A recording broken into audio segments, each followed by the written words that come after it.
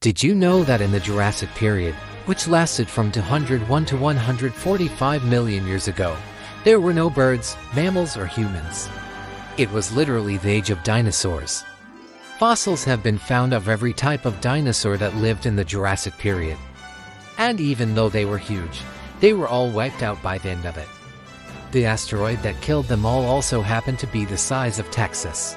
But here's the thing, even though the Jurassic period was 201 million years ago, the oldest fossils we've found are only about 66 million years old. So where are the other 135 million years of fossils? Well, we don't know yet. Maybe they're under the sea or in a place we haven't discovered yet. Or maybe, just maybe, they're in your backyard.